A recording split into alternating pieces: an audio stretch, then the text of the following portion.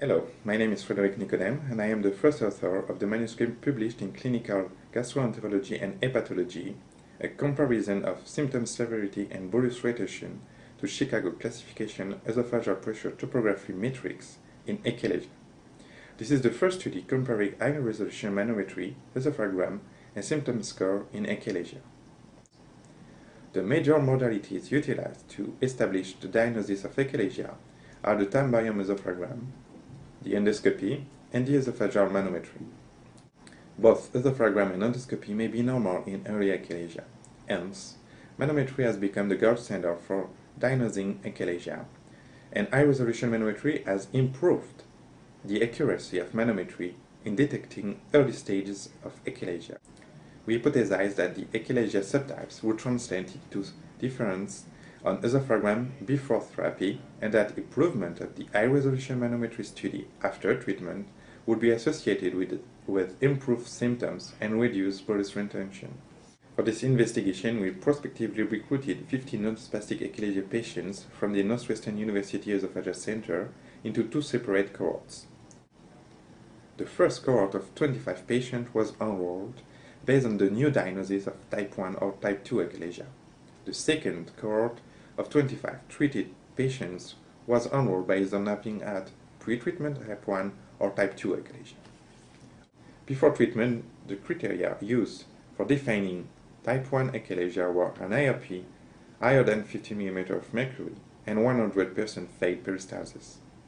Type 2 achalasia was defined by an IRP higher than 50 mm of mercury and panesophageal pressurization in more than 20% of the swallows. With post-treatment patients, the same definition were utilized, with the caveat that patients were no longer categorized as having an achalasia subtypes if the post-treatment IRP was lower than 15 mm of mercury.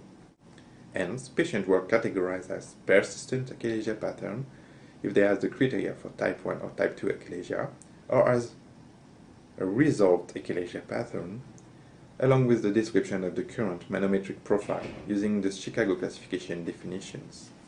The symptom score used for the study was the ECOF score, which is calculated by grading severity of dysphagia, regurgitation, retrosternal pain, and weight loss from 0 to 3.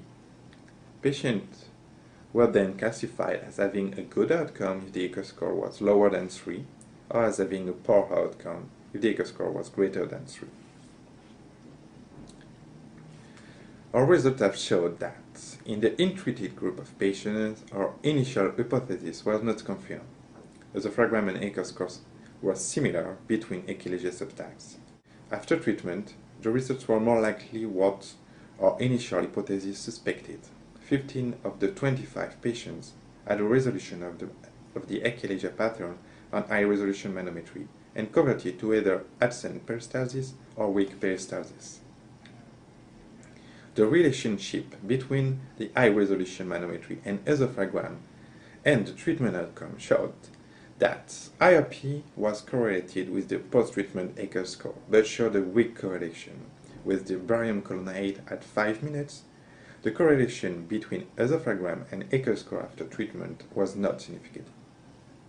The IRP, the barium colon 8 at 5 minutes, and the ECOF score were significantly lower in patients with resolved achalasia pattern than in patients with a persistent achalasia pattern. Of note, the subgroups of 7 patients with a weak peristalsis appear to have the best outcome and the lowest colon 8. In conclusion, our finding suggests that high-resolution manometry is useful in the evaluation of achalasia after treatment, and that normalizing the IRP is associated with a good symptom outcome.